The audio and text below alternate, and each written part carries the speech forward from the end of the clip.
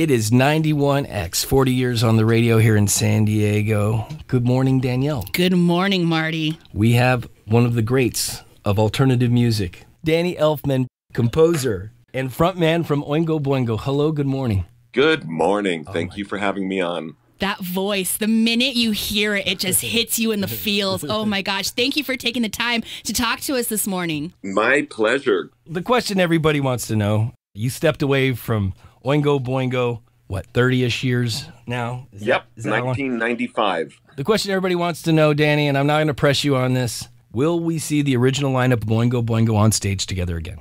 Well, I mean, I don't think so. I'm not a big reunion fan.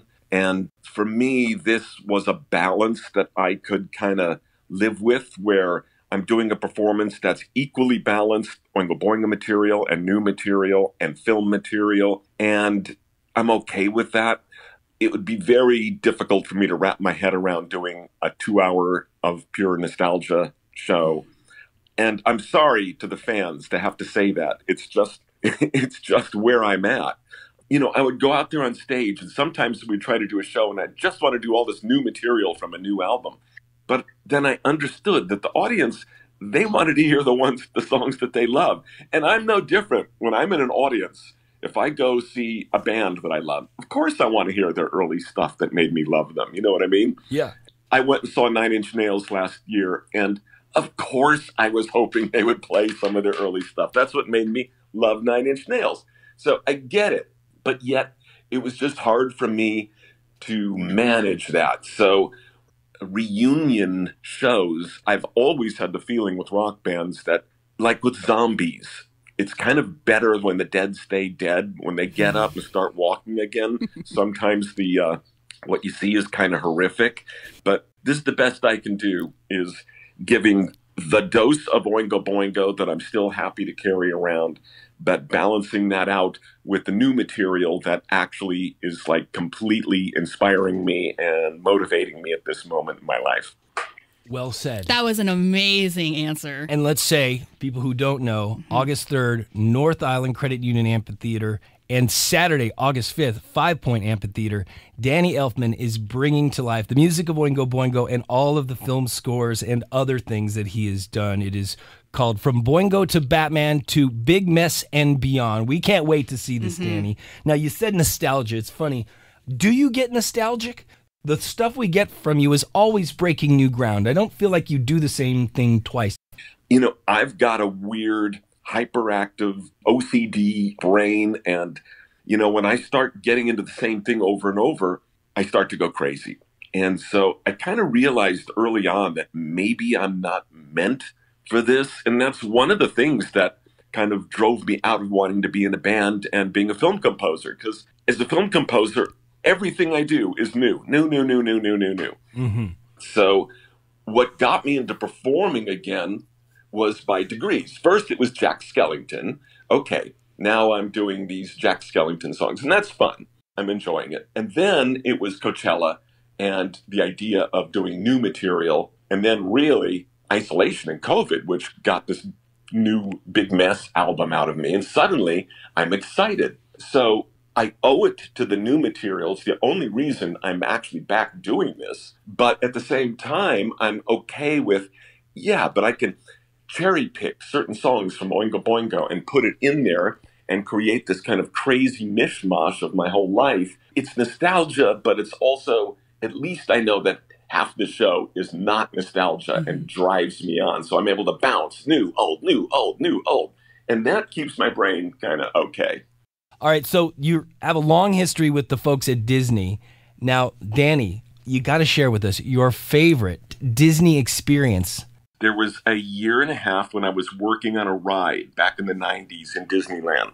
And I was able to take my daughters, Molly and Lola, to Disneyland. And we got to go backstage of rides, you know, underneath to watch the mechanisms of stuff. And that was really, really fun. And of course, my daughter grew up thinking, oh, everybody gets to do this. You go on a ride, then you get to go underneath the ride and then backstage and see how the ride works.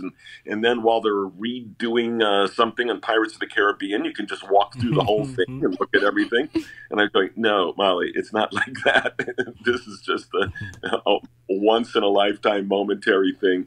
But that was real fun because they loved it. And that was probably my favorite Disney time. I got to believe when Danny and family go through the Haunted Mansion during the Christmas time, it has to be surreal for you that you probably went there as a kid and saw Haunted Mansion, and then in your adult life, it's surrounded by music and themes you created. Yeah, I mean, look, I did love the Haunted Mansion as a kid. Of course, that was my favorite. And in fact, I even did a ride in Disneyland, Hong Kong.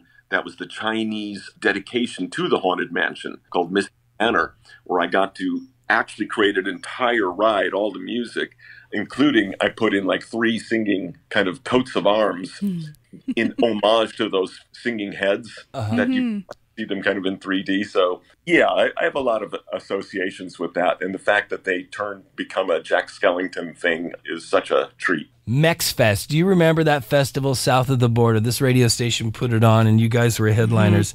Everybody who listens to this radio station from back in the day cites that as one of the greatest musical moments in their life. Can you flash back to that day at MexFest south of the border with 91X?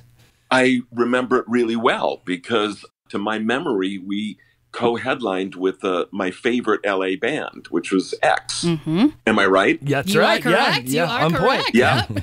I loved X, always loved X. When we used to play at Madame Wong's Chinatown, I used to run down to the Hong Kong Cafe between each of our sets and watch as much as I could of X's sets. So to get on the same stage with them was a real thrill. I loved doing that show. One last question for you. What is your favorite San Diego memory? My favorite San Diego memory was a New Year's Eve show I did there a long time ago. And I got a cold. I had laryngitis. And we were just about to cancel the show. And I was so miserable. And they took me to an emergency room. And the doctor there said, here, try this. And he gave me this shot of prednisone. And I was going, this is crazy. I have no voice. And like 4 hours later, my voice appeared. And oh my God, I was so happy to do that show because I was really ready to pack it up and go home. And I was so sad about that. So to actually be on stage that night doing it was really, really special for me. Well, we're looking forward to you coming back and doing a show for us again in San Diego. It is August 3rd, North Island Credit Union Amphitheater. Danny Elfman bringing from Boingo to Batman to Big Mess and beyond. We're excited to see you and your big red hair again, Danny. It is such an honor to have this time with you. Thank you from 91X, Danielle and I. Thank you. Thank you so much, Danny. Great talking to you guys. Doors always open. Yes. Whenever you want to come by and have a coffee, we're here. I'll take you up on that.